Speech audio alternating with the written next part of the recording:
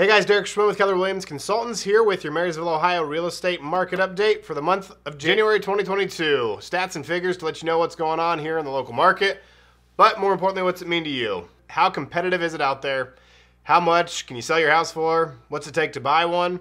And about how long is it going to take to get that house in contract once you list it? And how long does that process take? All right, so let's talk about competition. There were 16 active listings on the market on average for the month of January, down 16 from last month and down 6% from last year.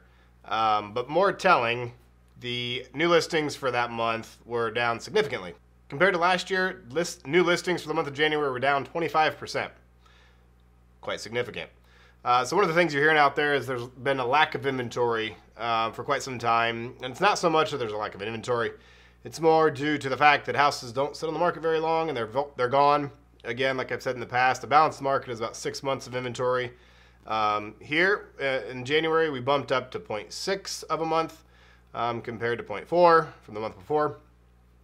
So things are lasting a little bit longer. Things are sticking around a little bit longer, which means it's good for you as a buyer. As a seller, that means things are slowing down, but it's still pretty extreme. Again, things seem like they're balancing out a little bit. There were 29 houses that sold in the month of January. Down 42% from last month and down 15% from last year. So again, new listings, solds are down. You know, it's seasonal for the time of year. Usually this time of year, it slows down a decent bit just because it's cold. People are waiting while their kids are in school, all those different reasons. For the spring, makes it a little easier. You can put the landscaping together. First impression when people come to take a look at your house when you're selling it is a big deal. So the landscaping and the first time they walk in the house, in my opinion, is one of the biggest factors. People usually make their decision in the first couple minutes or first couple seconds when they step into your house. Does it smell good? Does it look good? And that all starts with curb appeal. So obviously that's one candidate for why spring is a busier market. Then we had 39 pending, not much of a change compared to the other numbers. And an interesting change for the first time in a little while that I've seen.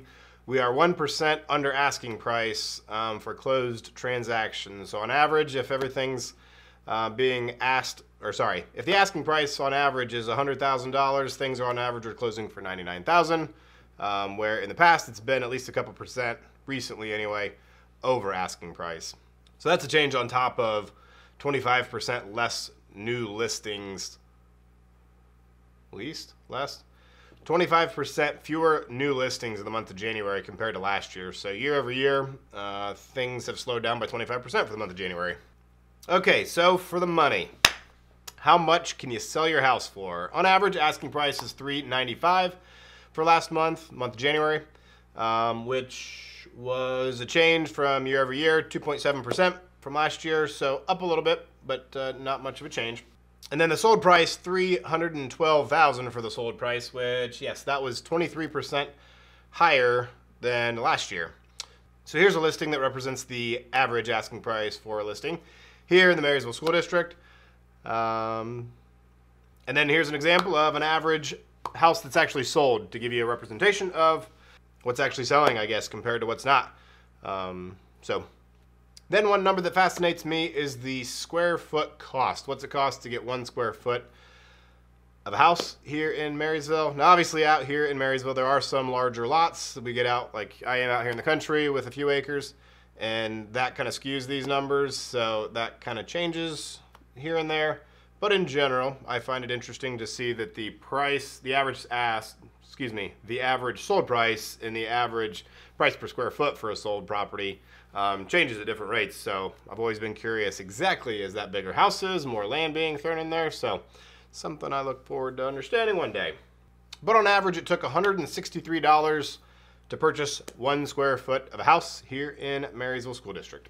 All right, so how fast? That's changed a little bit. We were up 20% month over month and down 8% from last year. We are currently at 12 days on the market to become in contract on the property that you're selling. So 12 plus 30 to 45 days for a transaction, and you're at 2.5 months, or if I could add. So you're somewhere between a month and a half and 2 months on average. Could be longer if you're more in that $395,000 asking price. A lot quicker if you're under that $312,000 average sold price. So then, like I said, We are at 0.6 months of a month inventory, which is up 53% from last month and up 20% from last year. Like I said, the month of December was 0.4. So inventory, the rate of inventory has gone up a little bit. And so if you're not aware, that is basically, so like for an example, this last month, we had 29, sorry, I can't memorize numbers very well, so I always have to have them written down. So that's why I'm looking over here.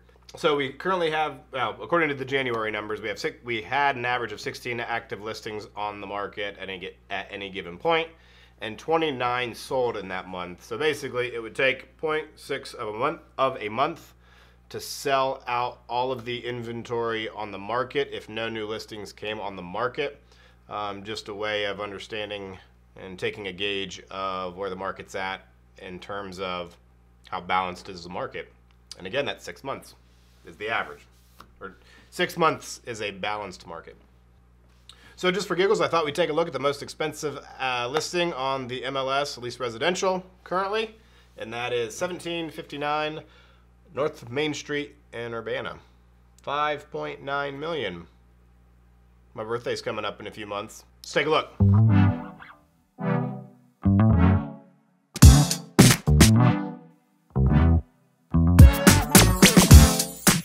Sometimes people ask me what deals do I know of. I have investors that will text me and say, what deals do we have?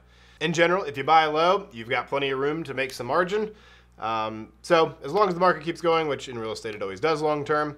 So anyway, that's a whole nother discussion that there's people out there a lot smarter than me when it comes to investing. So take a look at them if you want.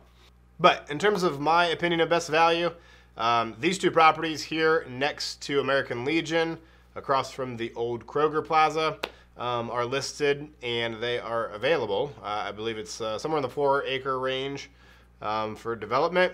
Could be lots of stuff. So depending on what you put there, could be quite valuable. So let me know what you think the best deal in Marysville is, or the coolest place with the highest price. Here's my opinion. So to sum everything up, the rate of sales has slowed down year over year by 15%, and the rate of new listings coming on the market dropped by 25% in Marysville. That's leading towards things slowing down, at least right now. Is that seasonal? Is that going to be sustained for the rest of the year? We'll see. There are also scheduled increases in rates for mortgages, or that will affect mortgages, so that's going to have an effect. There's lots of information out there on what's going to happen. I never want to tell you that I'm a magician or a mystic and I can tell the future, but things are going to be good for a little while. And at the end of the day, real estate's a great investment, whether you're investing or you're in need of a personal place. I've got resources if you're interested, if you're a current renter, and you're looking to make a move into becoming an owner. Love to help you out with that, and so I'm happy to send you some resources there. And also, like it's been the trend, 23% increase in the average sold price for a home here in the Marysville School District in the last year. At the end of the day, great investment, like I said. So at the end of the day, real estate's usually a good investment. For more numbers and to stay up to date, I've got a link down below if you're on YouTube. Also, I've got a link to my Homebot account that can help you keep up with the current value or estimated value of your property. You can input your mortgage rate and it'll help you understand better where you're at financially, what your net worth is, some different things. You can put a lot of information in there and it's all free, so take a look at that. And if you want to stay up to date on good stuff going on here in this community and the market here locally, there's also a link for a subscription to the newsletter I'm starting. So anyway, thanks for watching. Hopefully everybody is well. And whether you need to find a house you love, sell one you don't, or just love where you live a little bit more, I'm here for you. So until then, take care.